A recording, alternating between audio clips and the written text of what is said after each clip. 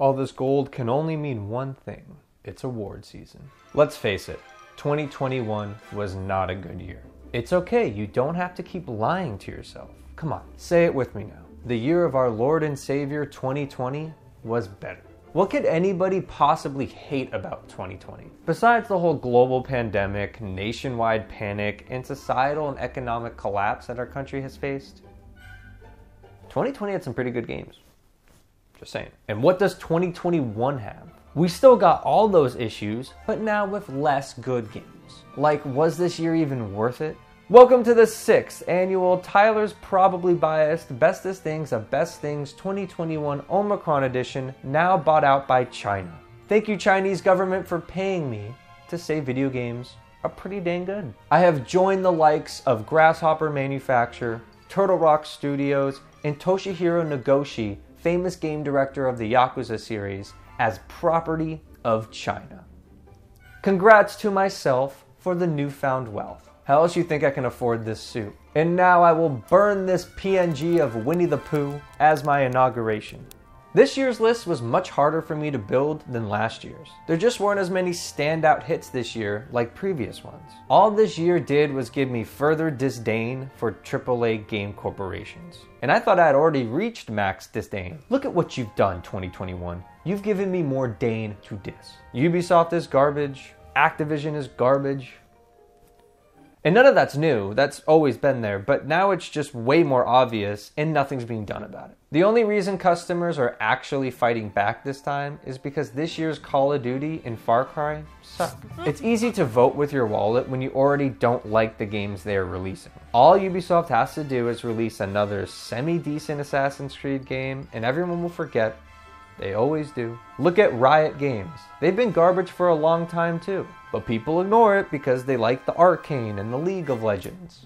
Maybe there is no ethical consumption under capitalism. What if we did communism? Hit them with the top 10. Number 10. Emily is Away 3. Or heart. The 3 is the heart. The heart's made out of a 3, so that's how they get around doing the Emily's Away 3. It's really clever, actually. The next installment in one of gaming's greatest franchises has finally arrived. And I bet nobody watching this video has ever even heard of it. Emily is Away 3, like each game in the series before it, is about talking to women. The greatest challenge for any gamer, am I right? It's a dating sim crossed with nostalgia, since it's a period piece set in the old-timey times of the internet, 2008. Toying with the game's coy recreation of Facebook from 2008, helps transport the player to simpler times of talking with friends all night long on some crappy social media. Something we totally don't still do now. The nostalgia trip of Facebook circa 2008 might not carry the same weight that AOL Instant Messenger did for me in Emily is Away 1, which is free on Steam for everyone, just saying. But Face Nook still produces some fun memories. And even more cringy. The storytelling and dialogue feels right at home for anybody who has ever lost countless hours chatting with friends online, culminating in the most fleshed out Emily is Away game yet. Go check it out. Or, come on, at least the first one, it's free. A new challenger has appeared. Hunt Showdown. Oh no, a video game that didn't come out in 2021. How could this be? Well, that's because I probably put more hours into that game than any other game this year. Plus, it's been releasing new content all year. Hunt Showdown is the first Battle Royale style game that's ever really kept its hooks in me. Despite its popularity, I never cared much for the genre. But the smaller scale, specified setting, and specialization towards stealth help create a much more tense and intimate gameplay experience than any other Battle Royale game. Number 9. Knockout City. 2021 may not be the best year for gaming, but it definitely allowed a lot of great multiplayer games to bubble up towards the surface. Knockout City is definitely one of those titles. What is it? It's quite simple. It's dodgeball. You'd think we would have had an excellent dodgeball game by now, but I guess everybody was too busy copying Call of Duty or making battle royales that copy Call of Duty. So Knockout City copies Splatoon instead. Only stylistically, of course. The game plays nothing like you've ever played before. Knockout City captures the raw thrills of real dodgeball with its own spin on the game. No, you aren't split up on two sides. Instead, you're running around a map, grabbing dodgeballs that you find throughout, and chucking them at enemies. Simple enough, right? The game reveals its depth through the mind games that come from having curb throws, or lob throws, or different throw speeds, pump fakes, tackles, catching balls and volleying them back and forth, special balls like bombs or cages, or what about 2 different jump buttons? This all adds up to create incredibly frantic firefights where the tides can turn at any moment. This game deserves more eyes on it. Just don't stare too long because the art style is kind of gross. Number 8, Back 4 Blood. A friend of mine told me, if you love Left 4 Dead, you'll hate Back 4 Blood. But if you like Left 4 Dead, you'll love Back 4 Blood. And that statement could not be more true. Make no mistake, Back 4 Blood is harkening back to Left 4 Dead. But it is way more than just another Left 4 Dead. Its intricate card system has you unlocking perks tailored to specific playstyles, which means the game has a much heavier reliance on playing your role compared to Left 4 Dead's more arcade-like pick-up-and-play nature. Building decks and stacking cards together is half the fun of the game because it grants the player freedom to create their own class and play the way they want to. This makes every playthrough different, allowing experimentation with the systems at play, like the AI director placing cards against you for every run. This means no 2 runs are ever the same. Layer this on top of magnificent teamwork-based level design that you don't see much today, and you got yourself one of the best co-op experiences of the year. Wait a minute. Create their own class? This game is just copying Call of Duty. A new challenger has appeared. Cyberpunk 2077. I know, haha, Cyberpunk 2077, everybody's favorite punching bag of 2020. It's so broken, why would it ever make a Game of the Year list? Well, this isn't a joke. I didn't play this game until early this year, and despite everything else that came out, this game still stuck with me. And no, it's not because of that naked T-posing bug. The tantalizing characters and onion-layered writing still shines brilliantly, blinding my eyes from the numerous bugs and crashes I experienced in January. It's still a great game, and still hard for me to recommend, but as time has moved on, it's gotten easier with each patch. It's in a much more stable state than it ever was at launch, and unlike the GTA Definitive Edition, I actually trust CD Projekt Red to fix this game as best as possible. Don't let the controversy push you away from one of the top 10 gaming experiences I had in 2021. And that's saying a lot when I kept seeing this more times than any gaming person should ever see this. Number 7, Nickelodeon All-Star Brawl. Honestly, I didn't even have to play this game to tell you that it's worthy of Game of the Year discussion. What if Smash Bros, but Nickelodeon characters? Like, come on, that's already an S-tier idea. Oh? But the gameplay is actually on par with most competitive fighting games? What? The roster has the deep cuts you'd actually want to see? And Loud House, but shut up, Danny Phantom is fighting Ren and Stimpy, okay? This is wild!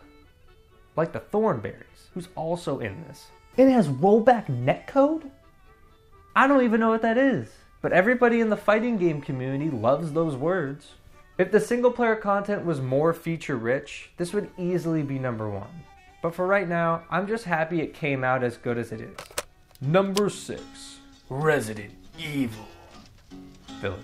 Earlier in the year, I would have sworn this was going to be number 1.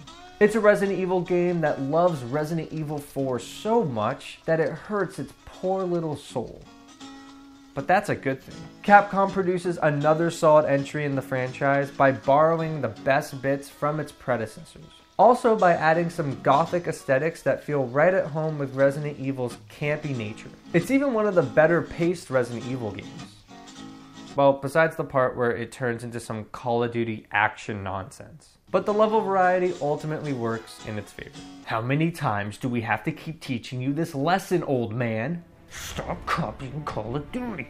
Number 5, Halo Infinite.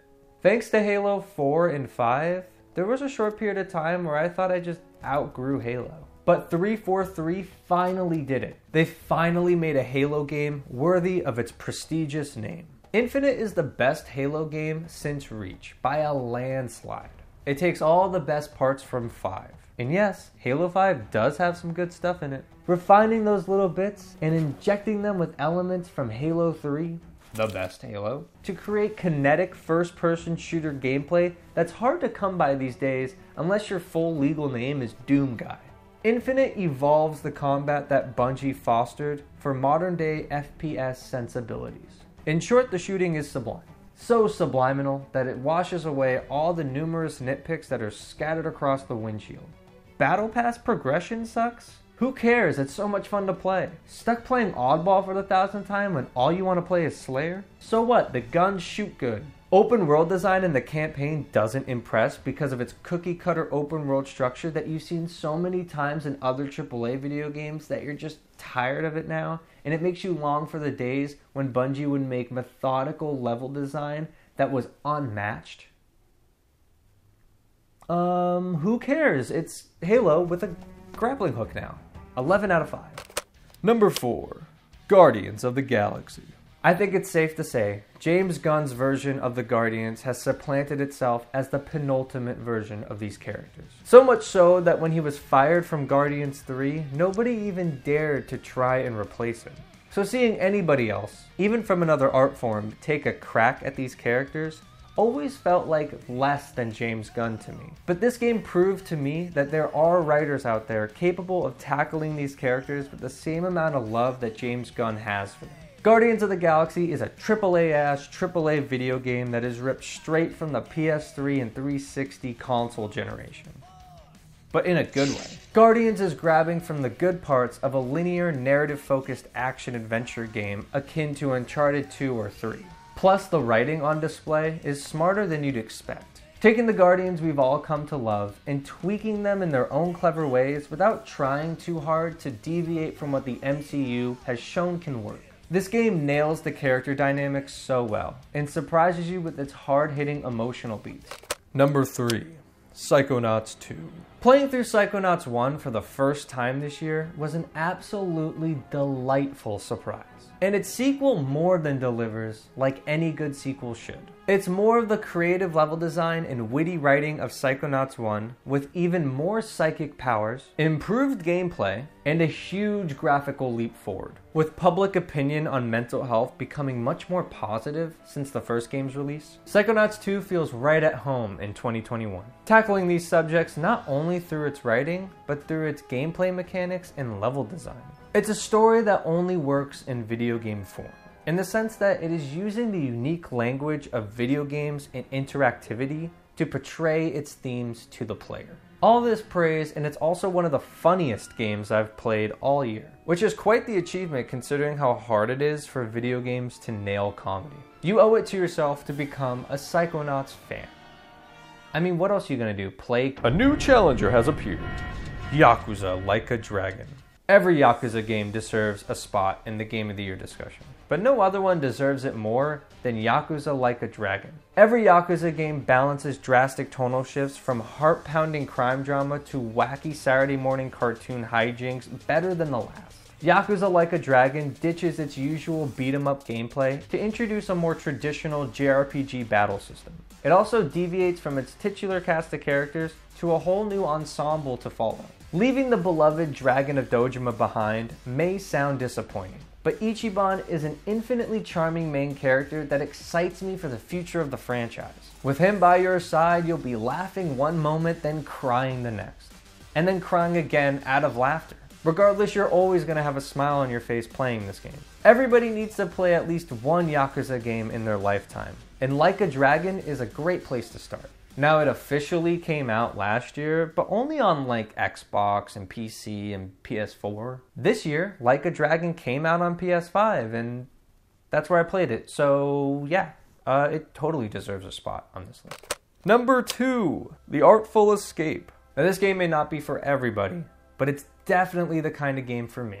It's more of a walking simulator than anything else, but with so much style and confidence in what it's going for, that it stands out and makes a name for itself. Which is good for them, because that's essentially what the game is all about. It's a meditative story about a young musician who is introduced to a cosmic journey of self-discovery, to escape from underneath the daunting shadow of his now deceased famous folk singer uncle. Everything you do, from how you shred your guitar to choosing your backstory and outfit, is all in service of the overarching theme.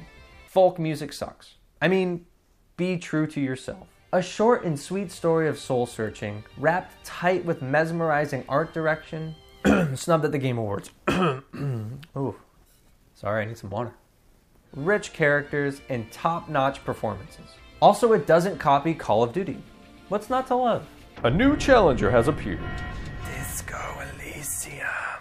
This game is a modern classic. From what it accomplishes in branching narrative and player choice, to what it has to say about identity, political views, and the philosophical world around us, Disco Elysium excels in everything it's going for.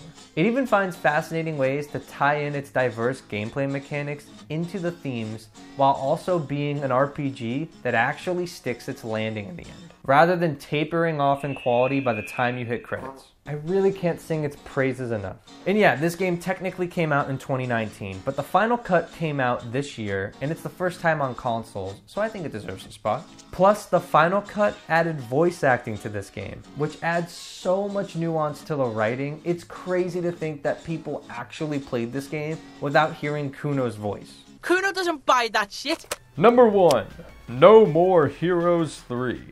No More Heroes 3 is the kind of game that instills my hope in video games. At times, it feels like the anti-video game, reminding me why I seek out art in the first place. I want to see something audacious, something experimental, something with a unique voice. Take risks, push boundaries, do whatever you want. No More Heroes 3 might not be a polished masterpiece, but it's the rough edges that give the game charm.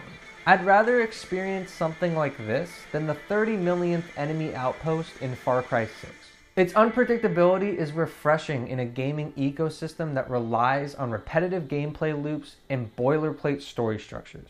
Thank you, Travis Touchdown and Suda51, for reminding me that video games can be frickin' weird like me.